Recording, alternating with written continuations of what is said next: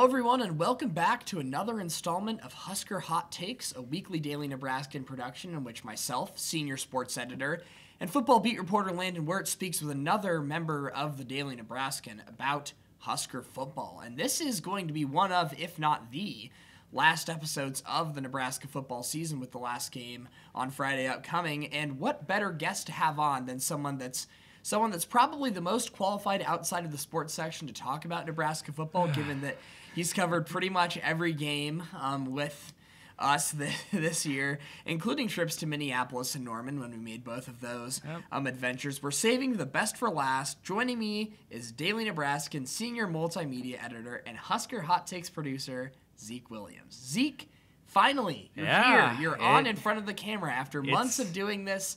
From the production standpoint, we're here. How does this feel? It's fun. At the start of this, I didn't really think I'd be the one on, but as we went through, I was like, you know what? I'll be the guy for the Iowa episode, or do we have stuff to talk about today? Yeah, we do.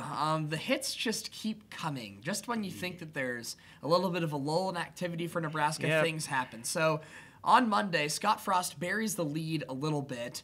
It was odd to see Adrian Martinez not speak at Monday's press conference. When I had heard that, I rose a bit suspicious. And then Frost, about 3 minutes into his weekly Monday media availability, shares that Adrian Martinez is out for the remainder of the season, will not be playing against Iowa due to a shoulder injury he suffered against Wisconsin last week. So I guess, what are your thoughts on that, I guess? And then the part two of that question is, what are you expecting to see from Logan Smothers, who is an ultimate wild card at this point with limited experience at Nebraska and, of course, no collegiate starts? To begin with, Martinez has had a season. It's been a season for him, to say the least.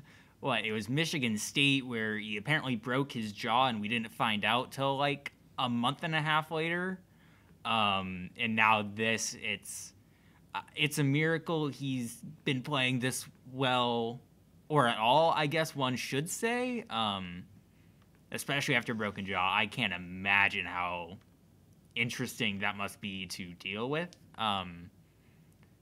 It's a little disappointing to see Adrian not finish out the season. I'll say that. I'll be honest, I haven't been the biggest proponent of the, I guess one would say, Frost Martinez agenda. But it is disappointing. He's been one of the, I guess you should say, the star of the offense, for better or worse, whether or not it was his good or bad days. Past that, it's Smothers time, baby. I don't think I'll be honest, I was out of town this weekend, so I didn't get to watch the Wisconsin game. But I heard Smothers got some play because of Martinez being out.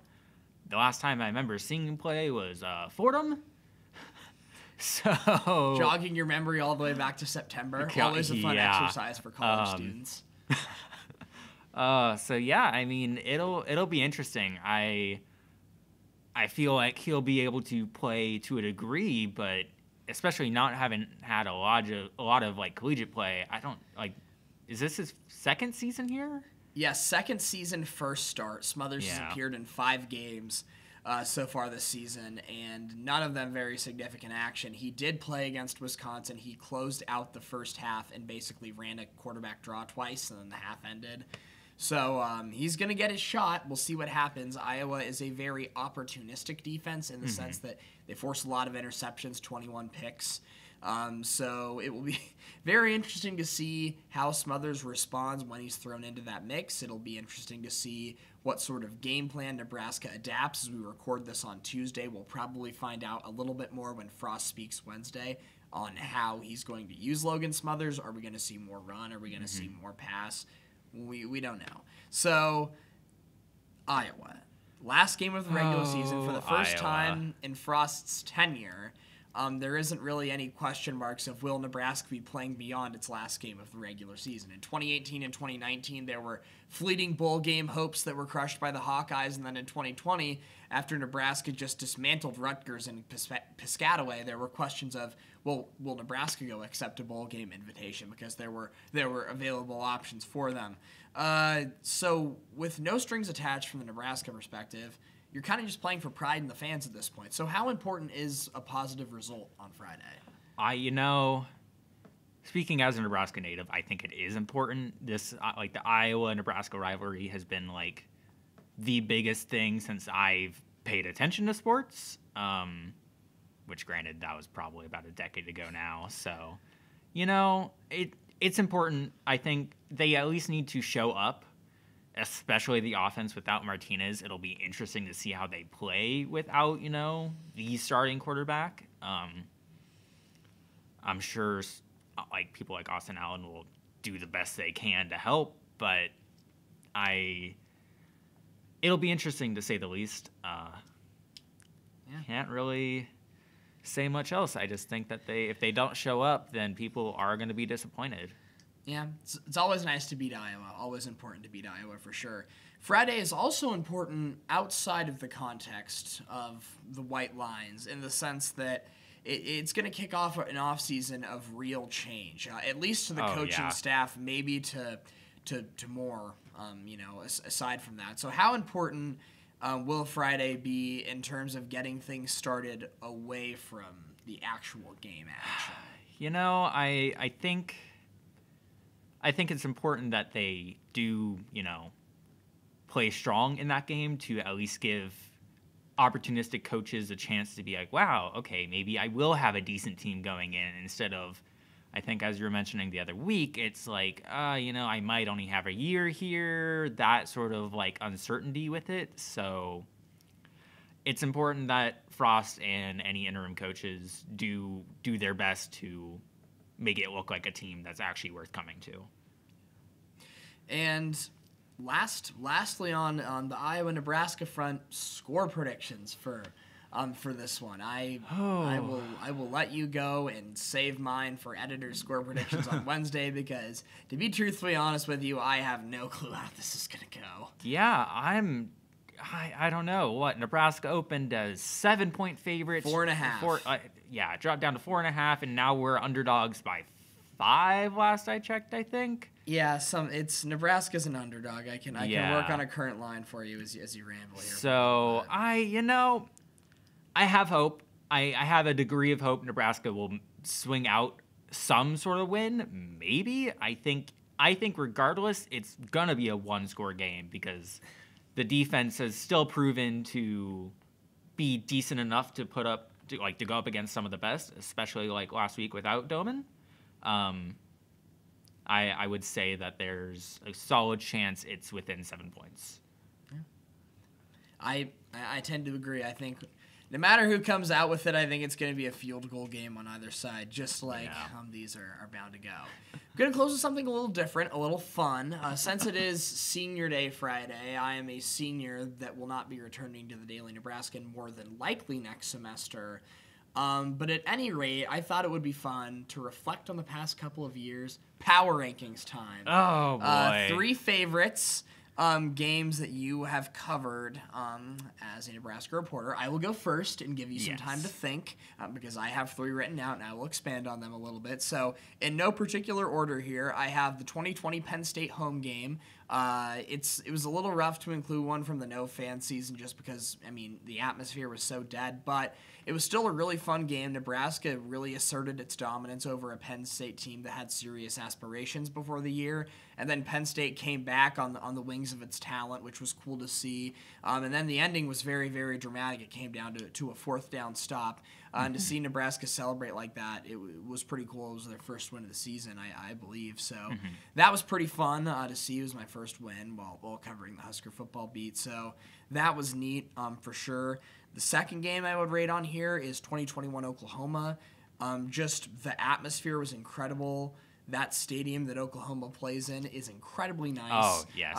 It's a little bit of a throwback in terms of press box amenities, but it's a nice grass field. The atmosphere was just loud and electric and fun, and the game was really good too, which is a running theme of these 3 is that the game's always very, very compelling. Compelling for different reasons because Nebraska didn't win and weird things happened along the way, but compelling nonetheless. And just that overall experience was cool. I really liked Norman. I liked OU's campus. Definitely my favorite away game, which is why I put it on my list. And then the third one on there is 2021 Michigan. The home game. It was the second game of the two that served in the primetime night games, so that was cool. Memorial Stadium at night is a different breed. It's electric. That light show was awesome, and like the other three, the game was really, really good. It was back and forth all the way down to the wire until the fourth quarter. Nebraska couldn't pull it out, but it was still really, really entertaining. So that's my three. I gave 2 honorable mentions here to Minnesota and Purdue. Minnesota on the road 2021, Purdue 2020. Both great road environments, great venues, super nice stadium. I would have loved to see Ross Aid with fans, but seeing TCF Bank with fans was pretty cool. So that's my list, my top 3 again. 2020 Penn State, 2021 Oklahoma, and 2021 Michigan. Floor is yours, Zeke. If I have to choose 3, I think my first one would probably be the first game I ever covered, which was 2019 Indiana, the black shirt game. Okay. Yeah, that's a throwback. I cannot remember a lot of the specifics about that game, mainly because I had a friend who was working for Big Ten Network at the time who got absolutely trucked by an Indiana player. Good old Brenda. Yeah. So that's I would say that's probably one of my top 3, just because it's the first Husker game I ever covered as a DN photographer. So that was definitely fun.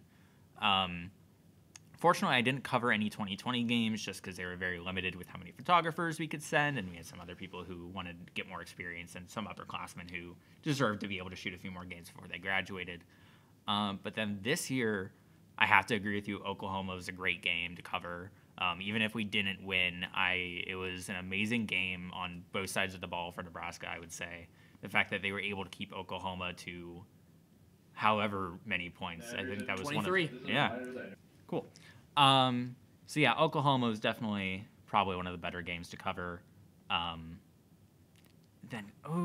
would say Northwestern this year as well, just because that was one of the few comfortable wins. I think maybe one of the 4 games I've covered at Nebraska that they've actually won at. So always fun to see a Nebraska win, as a Nebraskan. I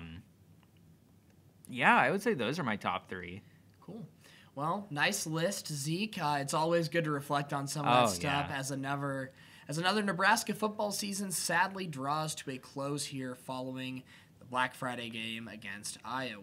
Well, that will wrap up. I do have one question for you. This is both of our last games covering Nebraska for football. Yes.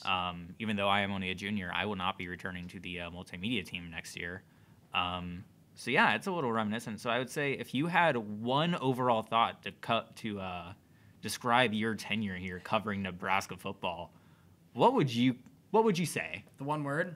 Just like one brief thought. I can do it. I can do a word. A word? Do a word. Yeah, yikes.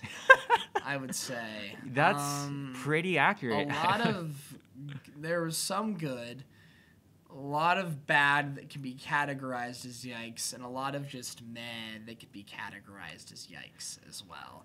I am looking forward to seeing what, in Scott Frost's second chance, basically, that he's getting this spring. I'll be monitoring things. I'll be covering things in the spring game and all. Mm-hmm. I'm looking forward to seeing, what the changes that are made, who's brought in, and we'll continue to do this stuff and talk about that when those things happen. Oh, for sure. But for now, it'll be nice to take a step back and just enjoy a kind of a stress-free, no holds attached game against Iowa. Oh yeah, for sure. Yeah. Well, now, take 2. That is actually all. That's all we have for this episode of Husker Hot Takes. A little longer because it's going to be one of the last episodes of the football season. For myself, Landon Wirt, this is Zekiel Williams. Thank you so much, and we will see you next time.